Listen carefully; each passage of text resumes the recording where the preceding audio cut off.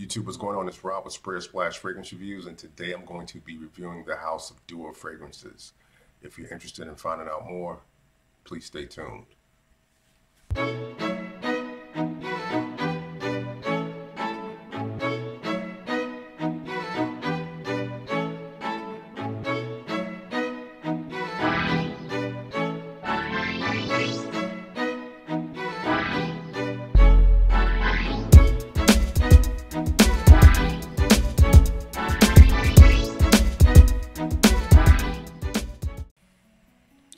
I've been procrastinating on doing this video for some time, but as of late, I've seen such an increase in the amount of videos being put out on, these Middle Eastern fragrance houses that do duplicate or dupe fragrances that I felt like now is the time to put one out on Dua fragrances. Dua fragrances is a house that I became aware of, I want to say maybe like in 2017, something like that. And I want to say it was because of a video put out there by an older OG YouTuber that used to put out a lot of content, and I don't really see him put out videos anymore, but he had kind of a rant video in which he was ranting about Dua fragrances, and I guess he had a bad experience. And I think for a moment, that video kind of kept me from trying the brand. But eventually, I kind of came around and I said, I'm going to give these guys a fair shot.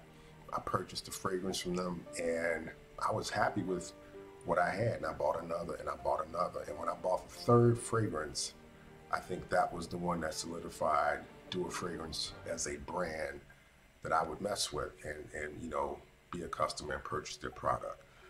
I don't want this video to kind of come off like me pushing the brand. I just want to kind of give you what I think have been some of the positives and some of the negatives that I've experienced in purchasing fragrances from this house. So the fragrance that actually caused me to support the brand and said, hey, I'm gonna buy with these guys was this fragrance called Caribbean Supernova.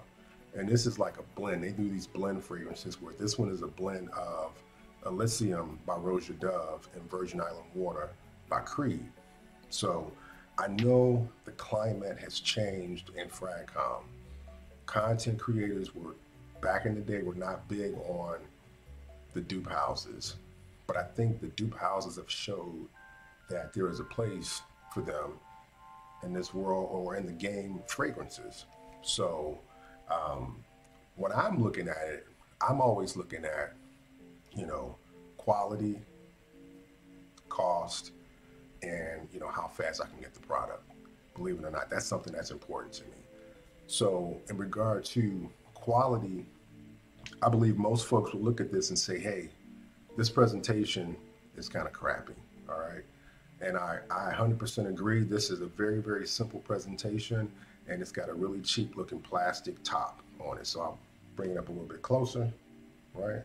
You can see the top, right? Very, very cheap, and the box in the beginning was worse. It was the equivalent of a Happy Meal cardboard box, honestly, that you fold together, and there was a little opening in the middle, and they set the fragrance in there, and the fragrance would slide all over the place. And eventually they got to a point where they had to put it in bubble wrap in that space to kind of hold the fragrance and keep it from coming out. Well, fast forward to now, they stepped the game up. Believe it or not, they stepped the game up, and they didn't pass the increase on to the customer. That is something that I think needs to be stated. This is the new box. I'm sorry I don't have the old to show you. I threw them all away, but this is the new box, and it's got the DuaBrand insignia across the front, all right? It's got some more information on the back, and when you open it up, it's got the fragrance, right? And the fragrance sits snugly in this foam cutout, and you actually have to really work to get this thing out. So it's definitely secure, right? And then they've changed the presentation even further, and they've made the top, it's like this wood top, and it's got a neck that matches the atomizer. So they've really stepped their game up. And again, they didn't pass that cost down to the customer, and I think that was great. All right, so that's one part, presentation. Two, these aren't original creations. Like they do have some original creations, but for the most part, they will replicate the current fragrance, and they even will try to replicate, you know, classic fragrances that are no longer in production. So, you know, I think in regard to quality, the one thing or a few things that I know that people will often get turned off with, and I see it more in designer fragrances than niche, but when you first spread that really big alcohol blast, you don't get that. Spraying a fragrance and getting that chemical smell where it smells like a kitchen product, you never get that. What you do get when you spread their fragrances is a lot of oil on your hand. Not to where it's messy, but you can tell this is an extrait. And it says on all of the fragrances, if you can see that, extrait de parfum. So this is a dark colored juice right here. This is called Reigns of Steed. This is a very, very dark colored juice, right? What do the juices typically smell like? To me, I don't want to ever say that these fragrances are a one-for-one copy, but this is their interpretation. And for the most part, I feel like it's pretty close. The average person is not going to really be able to tell. I mean, if you're sitting there and you have the original sprayed on one hand and the duplicate on the other hand, you may be able to smell some differences, but I feel like they do a pretty good job of capturing the essence of the original fragrance. And something else that I've noticed that they do is they will sometimes magnify certain notes that people will say, you know, hey, the fragrance was a really good fragrance, but if they could have made the opening longer, or the citrus note brighter, or the vanilla, you know, deeper, or something, whatever it would have been, or even if it's something that's bad, and a person might have said, and like, or you may see that as a trend, hey, the cumin note is just too strong, or it's just too animalic. If they pulled that animalic, you know, quality back some, I would really like it more. They kind of tinker, and they'll make their own improvements. It's subjective, but they'll make their own improvements, and you know, here you go, here's the product. So I've been pretty much satisfied with the fragrances I purchased from Dua. You know, everybody's going to have their own individual experience, but in regard to, is it a quality product? I would have to say yes. Next point, price. Are these expensive? I don't think so. They typically run from 50 to 80 bucks for 30 mil. Now, over the last year or so, I feel like they've increased the amount of 100 mil fragrances that they have in their catalog. So they now have a page full of 100 mil fragrances, but I'm not really focusing on the 100 mils. I'm focusing on the 30 mil, which is typically the size that I purchase. And again, the prices range from 50 to 80 bucks. The higher the price is usually based upon the rarity of the fragrance, if it's an exclusive fragrance, and like some of the ingredients. So you will see like maybe some of the fragrances that are only in Harrods or a Dubai exclusive or something like that. They're closer to the 75 to 80 range, but typically most of them sit 60, 65. That's what I typically will see the price point, but it ranges from 50 to 80. Now, I know some people might think, well, if you look at it price per mil, they're not that cheap.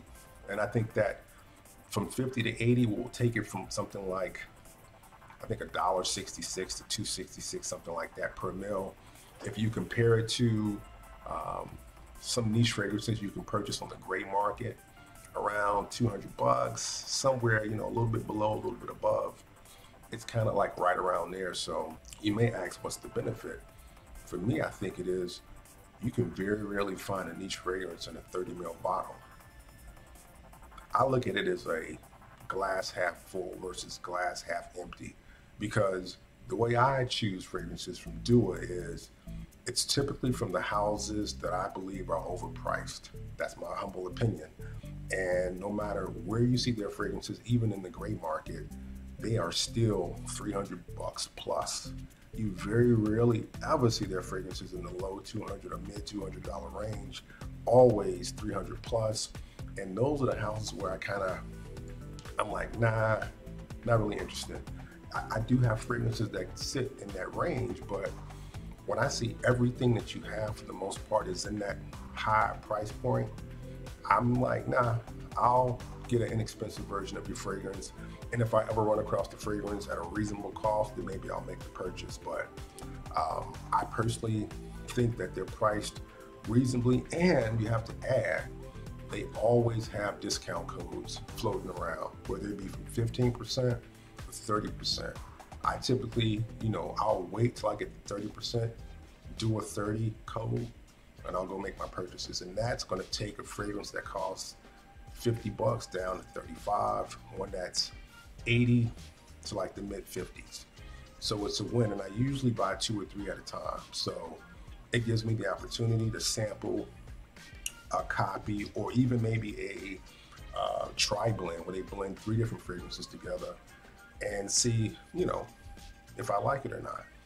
And it's just, to me, it's another layer or piece of variety that I add to my fragrance wardrobe. So I personally enjoy having the brand as a go-to, that I can get different varieties of fragrance that I can add to the fragrance wardrobe.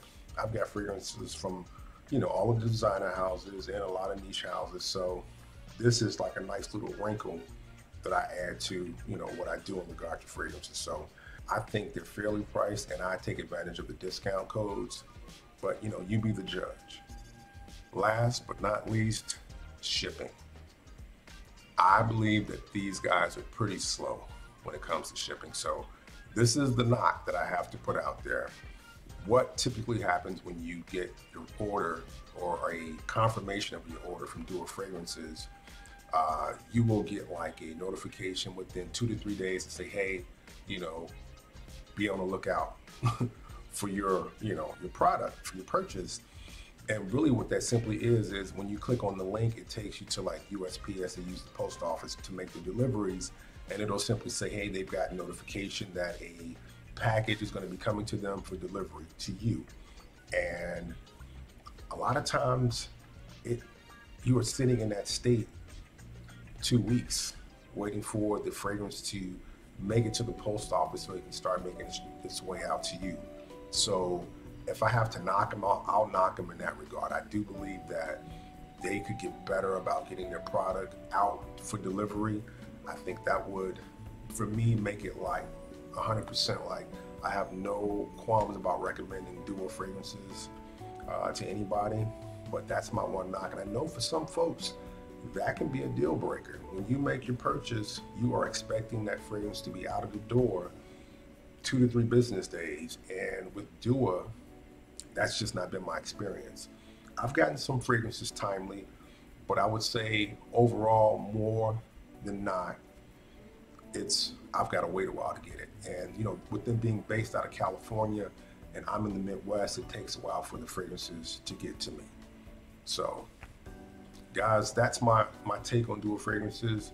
I think it's a solid house for the dupes, replications, inspired fragrances, whatever you want to call it. Let me know what you think about Dua Fragrances, and let me know what are some of your favorites from the house. So if there's somebody out there who may be thinking about making a purchase, they'll have a few fragrances that they can look at and say, hey, maybe I'll look into this particular fragrance as a possible option. I thank you for coming and checking out the video. Until next time, you guys stay safe. Later.